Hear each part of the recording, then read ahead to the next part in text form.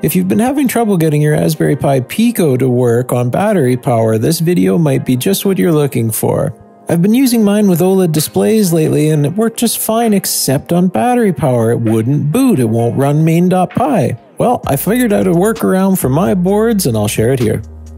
This episode brought to you in part by PCBWay. Check them out at the link below for your next electronics project. They offer competitive rates for all PCBs, parts, and assembly, as well as 24/7 tracking of your order from start to finish.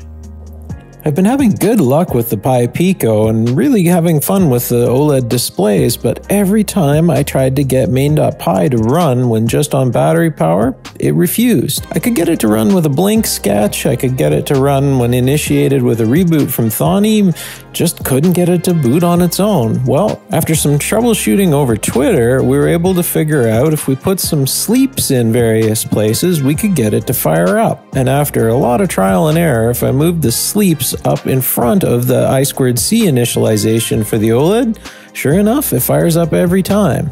The key was to set it at about 1.5 seconds, no less, and you could go more, but that seemed to be the minimum to allow it to fire up and initiate the I2C.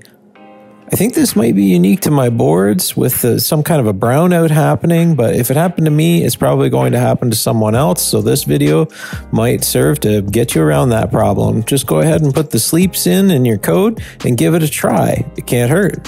I'm Eric from the Make Me Lab. Good luck in all your projects. Click a thumbs up on this video if it helped you.